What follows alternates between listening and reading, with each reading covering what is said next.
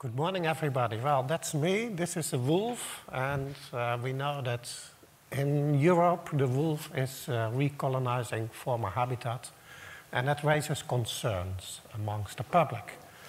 And it's also an emotional issue, so we are told. So which emotion do you think is most relevant, which human emotion, when it comes to the wolf? If I ask you this question, I'm sure I'm not going to check. I did that many times in the past in different audiences. 95% or 90% says fear. It's all about fear. Next question, who's afraid of the wolf? And that's a much lower percentage. And that's weird. So managers and experts, policymakers and scientists, they often work with assumptions about the public. We think people fear the wolf. Well, do they? And one of the roles I take on as a social scientist, I try to replace assumptions with knowledge by doing social science research. And I will give you two examples of that later on. Reflecting back to the wolf issue, it's not about fear. I can give that away already. But first, I want to explain why I think human emotions are relevant to consider in conservation and wildlife management contexts. And I do so referring to a Dutch example. This is a picture taken from an area called the Oostvaardersplassen. It's former reclaimed land, and it was reserved for future industrial companies. So it was just empty land left alone. And then after 10 years, ecologists and biologists saw like, oh, this is a beautiful self-regulating nature area. Let's keep this. It also was an inspiration for the current rewilding movement in Europe and now elsewhere in the world. So some large herbivores were brought in, deer, wild cattle, wild horses, and the area was fenced, and that's it. We have a beautiful national park now in the Netherlands. But then this happened too. The large herbivores, they did well. They breeded, well, drastically in spring, and then the next winter there was not enough food for all large herbivores, so the weak ones were starving. And this raised concern among the public. And, you know, there was, well, the issue was never resolved between policymakers, managers, and the public. So in the end, it was like this, protesting. Oostvaardersplassen, that's the area, concentration camp, referring to what the Nazis did in the past. And actually, death threats were expressed to the managers of this area. People were afraid, for a good reason. And these people were very angry, maybe for a good reason too. No wonder if you receive a death threat as a wildlife manager or nature conservationist, you start fearing emotions. You don't like human emotions because look what can happen. It corrupts your life maybe and your work. So emotions are forbidden. I'm not saying this applies to every individual conservationist or wildlife manager, but this is the general story, the narrative. This is also built on a long-standing tradition in Western culture, where there is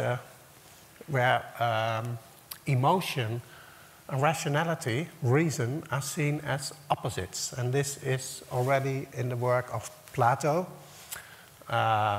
He calls it pathos and logos. And pathos is the black horse, of course, and logos the white horse. And if pathos wants something different than logos wants, then you deviate from the ideal pathway to the future. This is, in different words, repeated by very influential thinkers such as Kant, Descartes, Freud, and more recently Kahneman, who won a Nobel Prize by, well, his theory making a distinction between fast thinking, more emotionally influenced, and slow thinking, more rationally. So what is the hidden structure? Sometimes not hidden, sometimes it is explicit. Emotion and reason are opposites. And then considering emotion presents a threat to rational thinking because, when we let emotions in, referring back to Plato, we deviate from the best decision-making about the future. So exclude emotion from decision-making. Okay, a comparison. If I ask a conservationist or a wildlife manager, is it important to think about water when you take decisions? Yes, of course, because water is a crucial factor for ecosystems, for, everything. And then I ask another question. Do you think that if you think about water, that your thoughts become wet? And then I get a very crazy look, like this is the most silly question I ever heard. Okay, replace water with emotion. So we say water is relevant to conservation. Okay, emotion is too, because it happens that people have emotions. They are important in their everyday life. They are important when it comes to motivation. People are important. Conservation is not conservation in a world without people, and so is wildlife management. So emotion is relevant. We should therefore think about emotion, and thinking about emotion does not make our thoughts and our decisions emotional. Not at all. We can very rationally think about emotion. We can ask ourselves, like, hey, what is the most relevant emotion when it comes to the public and rules in Europe? That's a very rational thought about emotion. It's even worse because I think our emotional connection with nature, or to nature, is the rock bottom of conservation. Why do we do conservation? Well, because we love nature in the end. Or maybe we love people and we know that nature is crucial to support the life of people too. At some point there is an emotional connection. And rational thought is very hard. You have to be motivated. Where does that motivation come from? How do you select what you're going to think about, what you're going to analyze, what you're going to invest your time in? Well, because you feel an emotional connection to something. So excluding emotion, in my view, in the end, is a threat to conservation. The most emotional people are conservationists, actually, when they talk about nature. Just watch. So why do they have the right to feel emotions towards their object of concern and the public not? Why should the emotions of the public be excluded? I think that's a very good way to decrease public support for conservation. Now, what can a social scientist bring in this context?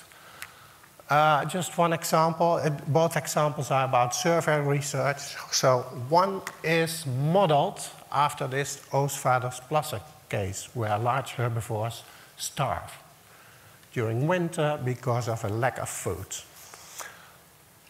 In that case, 75%, and this was more or less representative as far as is possible these days, 75% of the Dutch population would accept applying contraceptives. This was temporary contraceptives in this case. And that support was much bigger than support for any other management action we proposed in the survey. Why was that? We also measured people's values toward nature. And usually, there was a long-standing tradition of wildlife values. And it seems that some people are more domination-oriented, prioritizing human well-being over wildlife well-being. And other people, we call them mutualists. They have a more egalitarian view about the relationship between humans and nature and animals. We did not find any difference in mutualists or domination people when it comes to support for temporary contraceptives as a management action, and that's also important. So it seems to be less controversial when it comes to conflicting values between people. Killing the weak ones, and that was at the time we administered the survey, the management strategy in Oostvaardersplassen, that was the least supported management action by the public. So, the current management thinks like this is the best action, and it might be, I cannot judge biological, ecological concerns. That might be reasons behind this management action. But what I can know as a social scientist, don't try to convince the public like this is really the best way and they have to support that too. They think differently, and it's good to know that. Second example, that's about the wolf. A simple study. It was a student sample, but then I observed that students are people too, so I'm fine with that. It was just a bit theory testing. In contrast to previous research that only addressed fear towards wolves, we just did the whole range of emotions, positive and negative. And we found that positive emotions were more intensely felt by people than negative emotions towards the wolf. So we talk about fear, but people feel other things, more positive things towards the wolf. Lethal control of wolves when there is a problem was not acceptable for the vast majority of students in that questionnaire. And positive emotions were associated with acceptability of lethal control. So people who feel more positive emotions are less likely to accept lethal control of wolves. But negative emotions were not associated. And I can imagine that. If you fear a wolf or anything, usually fear goes with respect for the thing you fear. So you don't want to kill things that you respect. So fear didn't have any influence on acceptability of lethal control. So key message here, why do we talk about fear? As experts, as policymakers, 1 minute, that's perfect. It's really about other things. Fear has no influence and is hardly felt. Positive emotions are felt. Talk about that. Okay, last slide. So takeaway messages for managers or policymakers or biologists, ecologists working in conservation. Do not fear emotions, be curious and open. The problem in the Oostvaardersplassen is that managers did not listen to people when they were sad. They did not listen to them. They were excluded from public debates, and then they became angry towards the managers. But it didn't start with anger, it started with sadness towards individual animals. Do not make assumptions about people as an expert. Just realize an expert is really a weird person. Yeah, you're educated for 5 years, you're surrounded, you're in your bubble, you know. Don't think that you think you know anything about normal people.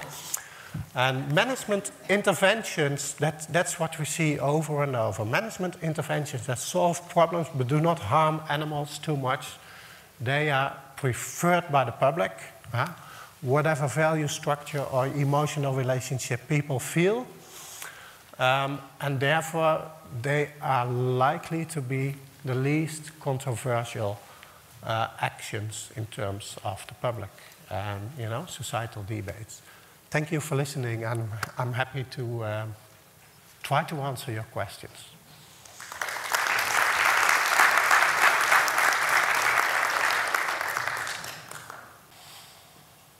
Okay, all right.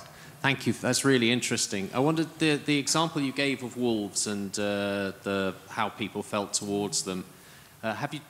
Could you speculate, if you were to do that with farmers or something that feel that they're losing livestock to wolves, how their emotions would map onto those student perceptions and how that might then shape how you would address the issue with them? Yeah, that's a very good question. So these findings are sample specific. That's why I actually said it were students. Students of Wageningen University, green-oriented young people. That's very... Although there are many sons and daughters of farmers too in Wageningen. So I don't even know that this sample might reflect it well. But that's a very specific concern. Sheep owners in the Netherlands or some people who live in the territory of a wolf pack. Like I talked with an old woman, and she used to go running a bit every morning in the woods, and she was just afraid, can I do this anymore? So I think we can, on a national level, we can conclude if this sample were representative, but that's just a replication we can easily do with some funding. Don't talk so much about fear, but for specific groups, it might be very different. So I would never generalize about specific groups, even based on a representative sample.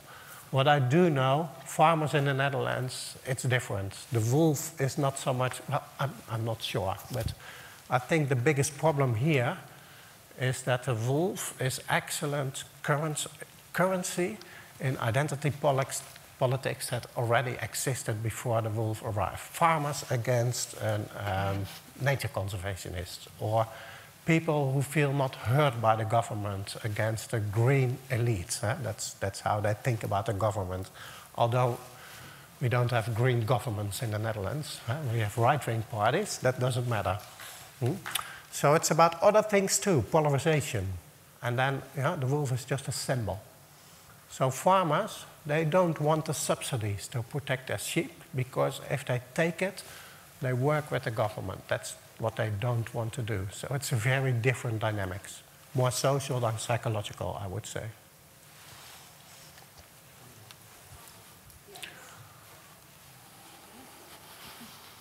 Well, I was trying to speak loud. Yeah, Should work. Oh. Maarten?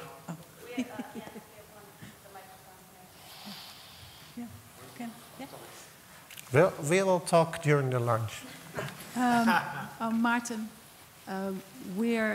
I'm here as an animal activist for the Oostvaardersplassen. And I introduced Professor Stout from the University of Utrecht to the Oostvaardersplassen. And they were saying they're gonna listen, but nowadays we have an appeal, a very large group, and they say it's not possible, fertility control. Sorry, what is not possible? It's not possible to have a fertility control with the animals. That's okay, but still you can listen to the public, and instead of killing the weak ones, you could maybe treat them well in a nice meadow. Yeah, but what I wanted to tell you is that the government is really very bad. might be. Really. They say they do all kind of things, but they do nothing. Yeah, no, but that's a tradition, I think, In the past it was, go away with your emotions. Now they say, I understand the emotions, but we have to take rational decisions without listening to people. Yeah, but I'm not an expert when it comes to the case of the Oostvaardersplassen. It's just that we use this as an inspiration to model our survey without even mentioning it, because it gives associations in the mind of people. It was just the structure of what's happening there, the structure of the problem.